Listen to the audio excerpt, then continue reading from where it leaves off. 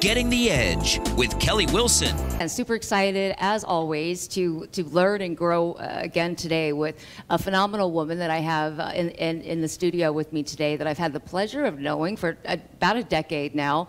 And she has a phenomenal story, and I couldn't be happier to have her. So thank you. Welcome. Joanie Corneil, thank you for being here. Thank you. I'm thrilled to be here with you. I'm so excited to have you. Yes. Yes. Joanie is the owner of Bella's Italian Café in the South Tampa area on South Howard, and has been a landmark for years, 35 years next Saturday, July 31st. Congratulations. Can't believe it. I want to high five you, you know?